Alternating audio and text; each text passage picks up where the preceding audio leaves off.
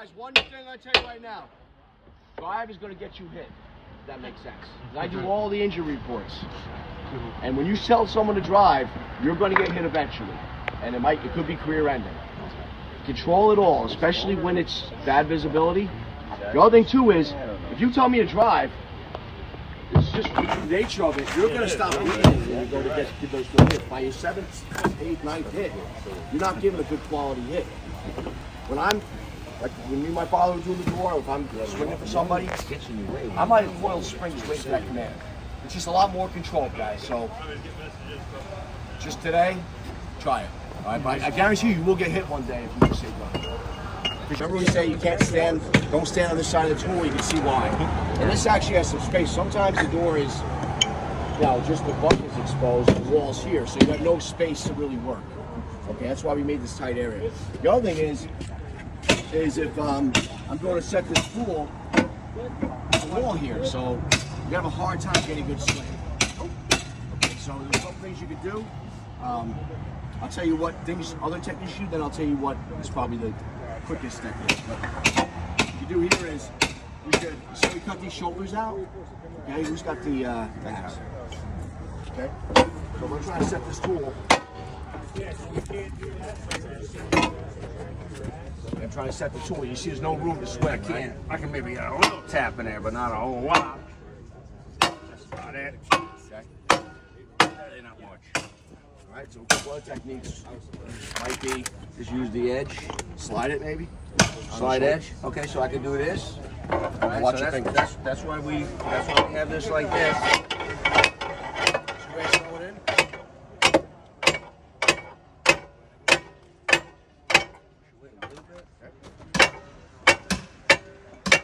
All right, so you see how it's making progress? Probably the quickest way to do it is to go that backwards way. You want to show them the spike? What I could do, and that's why this is an old thing we used to do, is like a railroad spike sometimes to help you, just to, we should keep these in our helmet. I can pound on this thing and get it in there a little bit, set, because it's metal and ain't gonna fracture, and it's not a fancy aluminum one, so you can see his. Now I'm gonna give him a tap on this.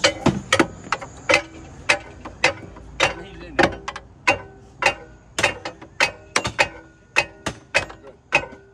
And he could probably crack the wood or give it maybe a little bit. But we'll flip the tool. We'll show you why sometimes we go in bevel to the frame, because it'll slide right on. You can probably pop that. You can see that's set. That's set tight. So what we'll do is, can you get that out of there? I mean, we could have got that door, there's no doubt. So now, he's gonna flip it. So when you flip the tool, so that's the way we normally do it. But when you flip it, look where the striking end goes. To a much better area. So we can get a good hit now. So now I'm lined up with the hallway. And that's why, hold that tool up behind you there, look at that thing. That's why you know what I'm saying? You're not even getting it all the way to the door. So too long. We're gonna use the geometry of the hallway. So now the tool gets turned. There you go. So now I can come down here and I can swing, gotta swing lefty sometimes, no big deal.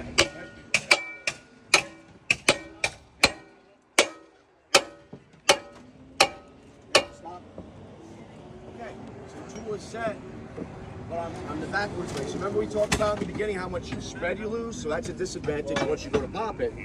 The other thing is sometimes this tool, because the way it's shaped, when you go to pop it, it'll want to slide out. May not. But I'm going to give it a quick pop and see if we get the door. If not, we'll have to reset it, okay? Okay, see that tool kind of slipped out? I think you popped. Probably cracked something there.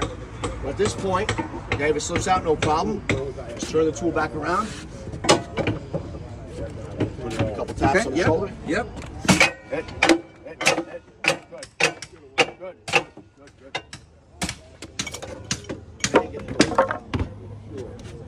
Always control the door. So I think there. Adds, but guys always forget about this. Plus that. Because of bevel of the fork. So you lose a lot.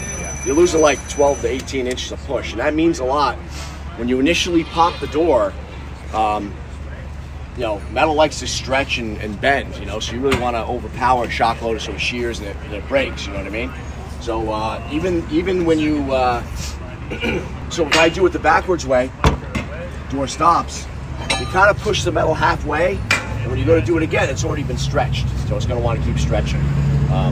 But you know what, if you don't have any other choice and you can't get the tool set, or you're in a tight area, or you're going Halligan to Halligan, you guys do that ever? So we have big MDs, and a lot of times we're all over the building. So not everybody has the irons, but pretty much everybody in the truck company, except for the can man, and every